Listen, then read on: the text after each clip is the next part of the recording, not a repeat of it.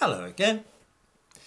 The thumbnail to this video shows Mohammed Dalek and Jacqueline Scott, two black people who claim that black people were involved with Hadrian's Wall almost 2,000 years ago. There is not a word of truth in the idea, but then falsehood alone has never discouraged some of the more militant black people from making the most outrageous statements and daring anybody to challenge them. Well, I challenge them. When Jacqueline Scott goes to Hadrian's Wall and talks of the black history that is right here in the English countryside, she is either honestly mistaken, mad, or a frightful liar. There is no black history at all connected with Hadrian's Wall. Before I explain why, let me remark that cultural appropriation is generally regarded as undesirable these days. You know, when white people start dressing up as black people and so on.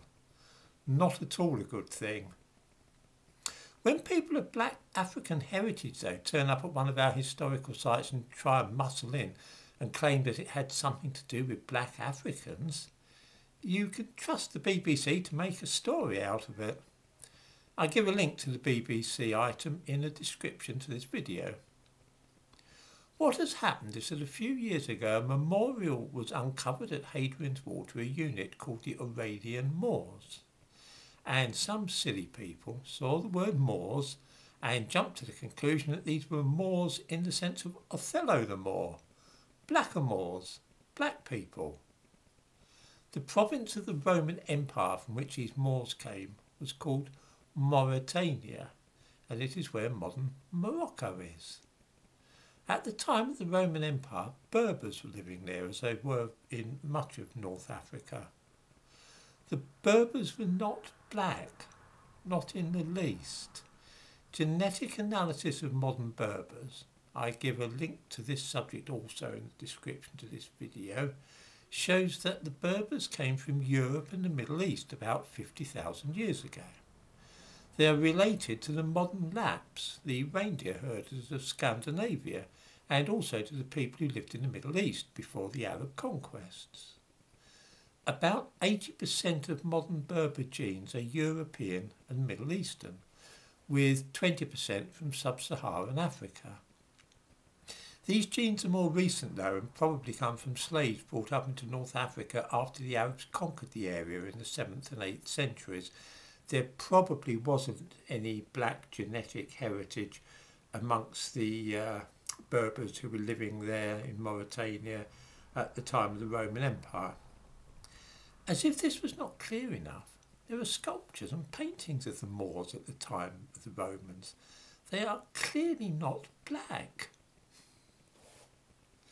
The aim of the enterprise in which the two black people in the thumbnail to this video are engaged is a simple one.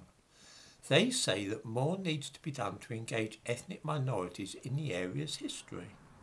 I'm all in favour of this if they mean getting black people to visit archaeological sites and museums to learn about British history. These characters have a rather different aim though. They hope to persuade people that it was not just white people who were stationed on Hadrian's Wall and guarded it as part of the army. The guy says that the first recorded African community to guard a fort in Britain 1800 years ago was in Berg, near Carlisle. And then his female sidekick chips in with a few words about the black history that is right here in the English countryside. See how neatly this is done? But it's not true. It was only white people in the Roman army there, mainly European, with a small number of men from the Middle East.